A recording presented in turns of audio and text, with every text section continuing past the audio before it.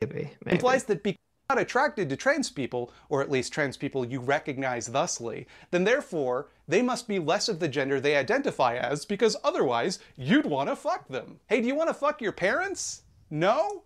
Are your parents the gender they identify with? The logic of this is flimsy because it's meant to work on a surface level reading that gets people emotional. Check the comments. Wait, let's process this.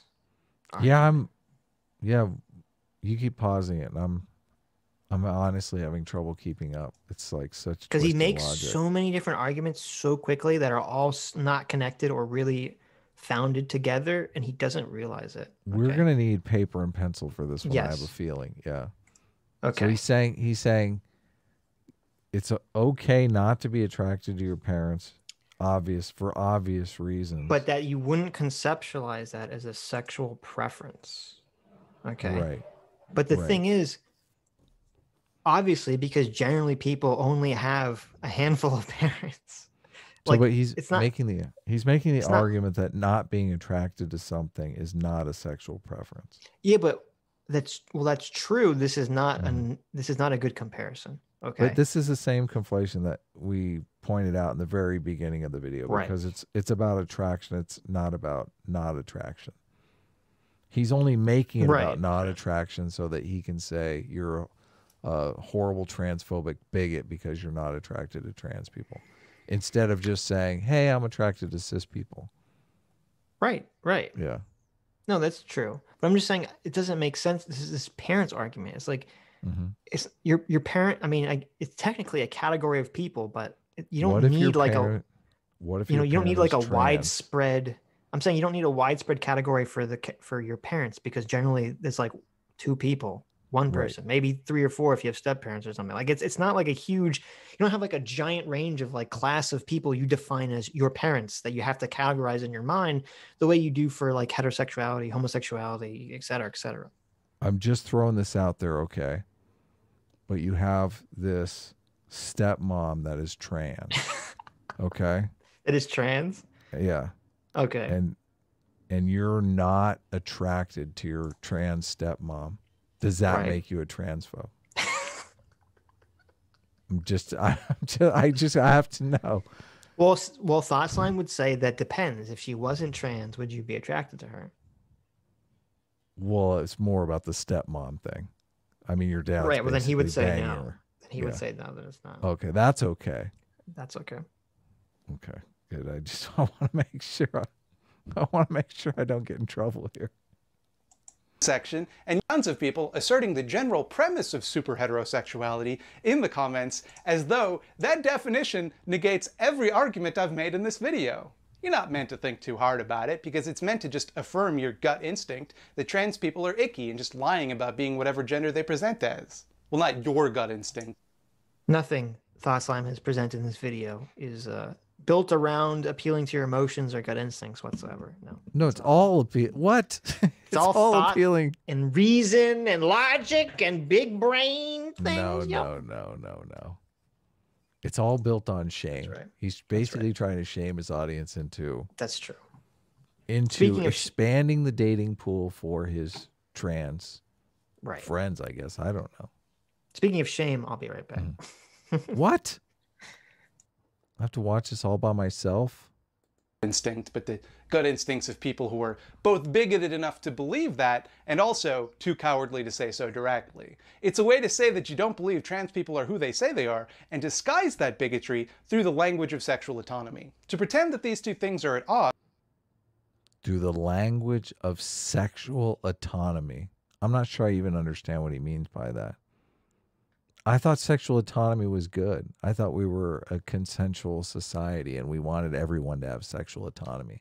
That's where these arguments kind of get a little slippery, because you start butting up against the consent argument when you say, listen, you know, I'm going to shame you into finding something you don't find attractive. And this is basically why I am saying, I mean, this is borderline conversion therapy here. If someone is not attracted to trans people and you are going to attempt to make a video that could easily appear in some program aimed at converting somebody from the type of person that they're attracted to into being attracted to something they're not attracted to. How is that not conversion therapy? That's exactly what conversion therapy is designed to do. Conversion therapy used to famously be used on gay people to make them straight. So if a gay person was attracted to the same sex, they would try to make them attracted to the sex that they're not attracted to. And I believe, you know, if you were an instructor in one of these abhorrent classes, they probably had, you know, attractive women or something they were trying to attract you. I mean, they probably know more about this stuff than Thought Slime does. How is this whole video not a video that's like for conversion therapy?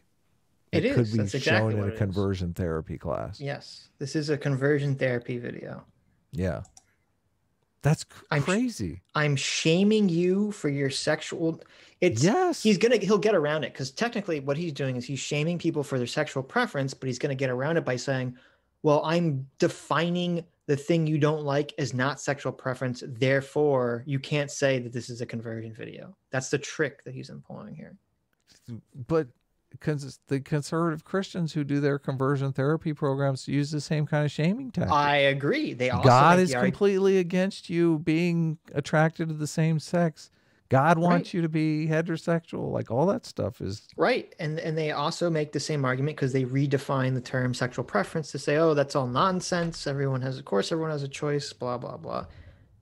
So yes, they want to say that it's a choice. Sexual attraction is a choice. So it is funny because you're completely right. Thought Slime is doing the exact same thing the ultra Christian conversion people are doing, just into the opposite direction. Horseshoe theory is real. Yeah.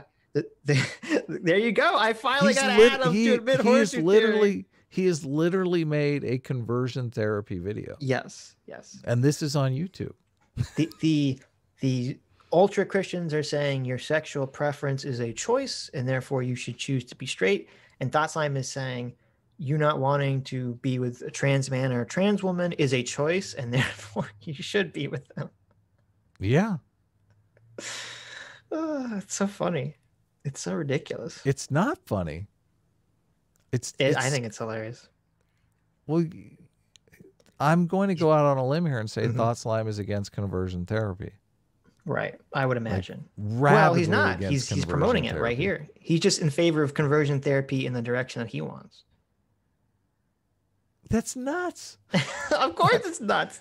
That's all this woke shit. It's all like this. So much. I don't know if you know anything about the gay rights movement history or anything, but a lot of this stuff. Adam, I was heavily involved in the gay rights movement even before I was born in the 80s. Okay, so how dare you? Oh, really? Yes. I was as a pre-fetus. I was the campaign manager for Harvey Milk. No, I'm just kidding. Obviously not. But one of the Christians had this gay is a choice argument that pretty much the entire society bought into, and the gay community had to fight hard for the society-wide adoption of the fact that your sexual orientation is an immutable characteristic. Yes. They fought for people to believe that. Yes. Now that it's widely accepted that your sexual orientation is an immutable characteristic, you got Thought Slime here coming along saying, no, actually that's incorrect. We were wrong. All those things that we fought for, that the gay community fought for society to accept so that they wouldn't have to live their lives in the closet. No, that's all. The Christians had it right all along. Sorry, guys. Sexual orientation is actually a choice, and you make that choice every time you decide that you're not attracted to a trans person or someone of the same sex as you. This is fucking crazy pill land here. Well, and he would probably say that you're strawmanning him because he's not saying that. He is essentially saying what you're saying, but what he's doing is he's cloaking it in redefining or just defining how he chooses sexual orientation to not include, not being attracted to trans people. So he's basically saying, as a sexual orientation, that a trans person is indistinguishable from the category that you are already attracted to. Yes, that's what and he's saying. Therefore, you making the distinction is not an orientation, but maybe that's why he's using the word preference. He's saying, that is oh, why that's he's a using preference. Because he's saying, well, he's making two arguments, which is weird. The first argument is that he's saying sexual orientation is not a choice, but not being sexually attracted to trans people is a choice, right? Which is so strange. that's a sexual preference. Well, it's not an orientation. People use the term sexual preference orientation interchangeably, so let's not create a distinction there. No, but I'm making the distinction because we're just going to make the conversation way too confusing in the future.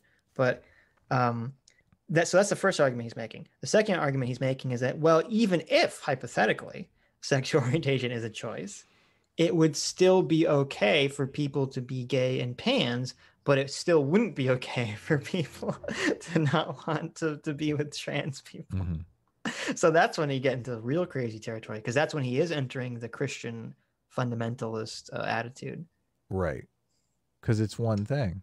Well, it's an untenable argument because, again, how you define harm is entirely up to the individual and society, right? Because if you're the ultra Christian, you're defining harm as your immortal soul going to hell for all eternity, which if that's true, that's a pretty big fucking harm, right? Right. It's foolish that he's even bothering to make the second argument, in my opinion. But Thought Slime isn't known for making good decisions. Well, it's just one of the reasons these videos are interesting is because it's just so much motivated reasoning. It's like, I gotta get to here. Like, he's got his tick boxes out. He's like, I gotta make conservatives seem like bigots. Homosexuality and pansexuality and all these things have to be glorified. Like, he's got his long checklist here of things, have to help trans rights. Of course. So the argument isn't just a natural argument. This argument is like major, reach, gut pull. Well, how can I put this together in a way that really makes the point? Right. Well, I mean, of course, that's what's so ludicrous about him.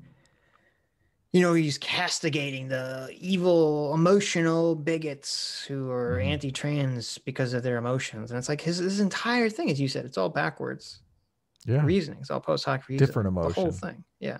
Shame instead of disgust, but the same kind of motivation. Right. I mean, does anyone honestly think that Thought Slime was sitting down and had no opinion, had a neutral opinion, on whether people should be, whether everyone should be attracted to trans women or trans men as a class or as a group. And he just had no opinion on this whatsoever, and then worked it through very logically, saying, well, let me think about the nature and definition of sexual orientation, and then worked it up step by step to get to the decision that he has right now. Does anyone think that happened? Hell no. Of course not. Not in a million years. No.